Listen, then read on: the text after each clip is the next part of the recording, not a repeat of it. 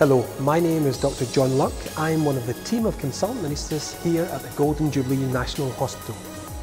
Your preoperative assessment nurse has presented this short film to you in order that we can provide you with some important information about the types of anaesthetic and pain management which you can expect to receive for your foot or ankle operation. Operations on the foot or the ankle can be associated with moderate to severe pain. This film focuses on a range of specific anaesthetic techniques which are commonly used for pain relief in foot and ankle surgery. These techniques are collectively known as peripheral nerve blocks. Depending on your specific operation, the anaesthetist may propose to use one or more of these blocks in an effort to provide you with good pain relief. The following film explains these nerve blocks, including their potential benefits and risks. You will still meet an anaesthetist before your operation, and so any additional questions can be asked at that time. For your foot or ankle surgery, you will receive a combination of two different anaesthetic techniques. For the duration of the operation, the majority of patients will receive a general anaesthetic or sedation. For your pain control during and after the operation, we commonly perform one or more additional peripheral nerve blocks. I will now discuss the two most commonly used peripheral nerve blocks for foot and ankle surgery, the ankle and the popliteal nerve block. The ankle block is a very common peripheral nerve block for foot surgery. An ankle block may be performed before or after a general anaesthetic. The block can be undertaken with or without the use of an ultrasound machine. It consists of injecting local anaesthetic into up to 5 different areas around your foot in the region around the nerves, supplying the skin, bone and muscles of your foot.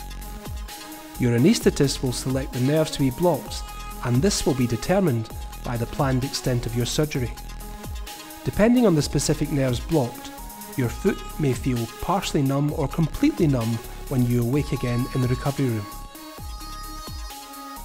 This illustration shows where your anaesthetist will inject local anaesthetic and demonstrates the area affected by a total ankle block. The ankle block may provide pain relief for between 2 and 18 hours. Popliteal nerve block.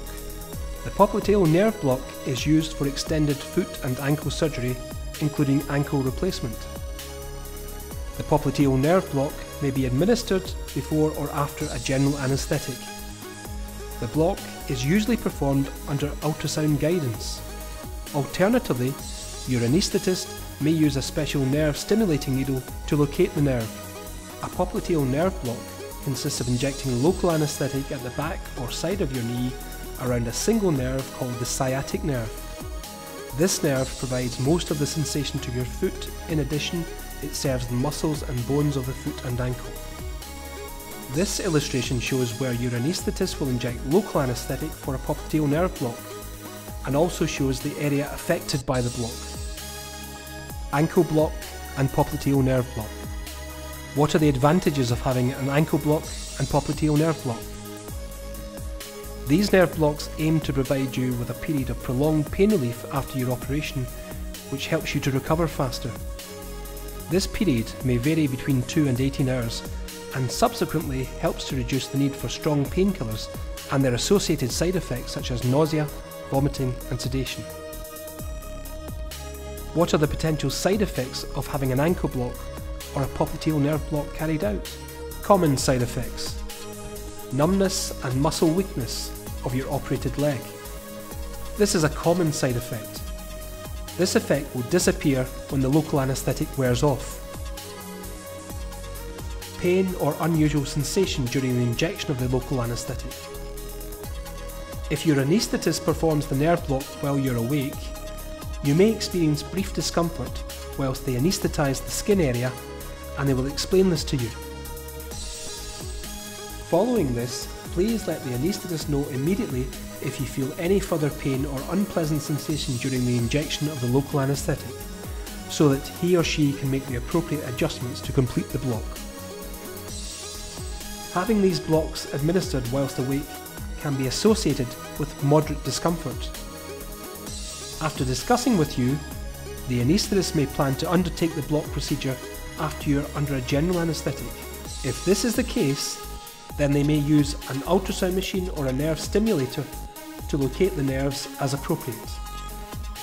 Failure. Occasionally, nerve blocks are unsuccessful. If so, your anaesthetist and the pain team will provide you with alternative pain relief. Rare complications and very rare complications. Bleeding. On occasion, the blood vessels which run adjacent to the nerves can be accidentally punctured by the injecting needle. This may result in a bruise called a hematoma. If you are on blood thinning medications such as clopidogrel or warfarin, you will receive advice in the pre-assessment clinic about when to stop them before your operation. This reduces the likelihood of developing a bruise, a blood clot or some bleeding at the injection site of the nerve block. Infection. This is a rare complication. Your anaesthetist will take all necessary precautions to reduce the risk of any infection at the injection site. Nerve damage. This is a very rare complication of an ankle block or popliteal nerve block. After a peripheral nerve block, temporary loss of feeling, pins and needles, and sometimes muscle weakness in the area in which the nerves have been blocked is common and to be expected. In around 1 in 10 patients, this effect may last for a few days or even a few weeks, but almost all make a full recovery. Permanent nerve damage after a peripheral nerve block is very rare, and the risk is estimated at around 1 in 2,000 to 1 in 5,000 patients.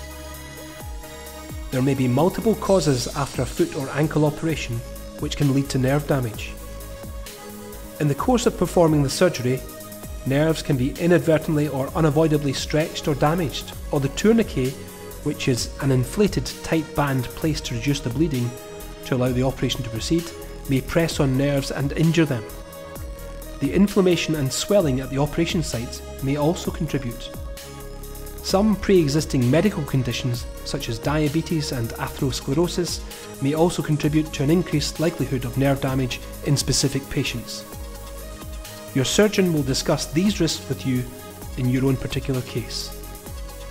A study published in 2009 concluded serious complications after peripheral nerve blockade is uncommon, and that the origin of neurologic symptoms or signs in the post-operative period is most likely to be unrelated to nerve blockade.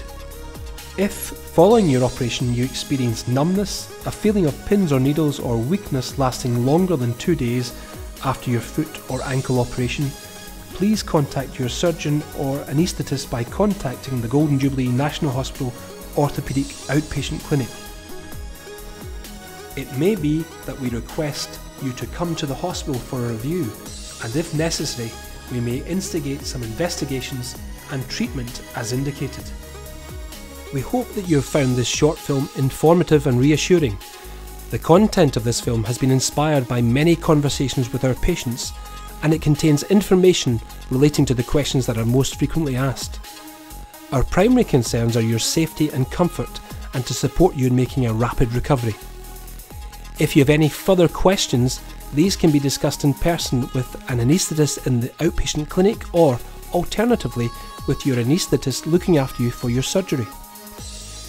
If you wish more written information, please go to the Royal College of Anaesthetists website. Thanks again for taking the time to view this film. We always welcome your feedback, since this allows us to make improvements in both the information we provide and the way we deliver care to our patients in the future. If you have any comments in relation to this film, or about any of the information and material received, please don't hesitate to let us know.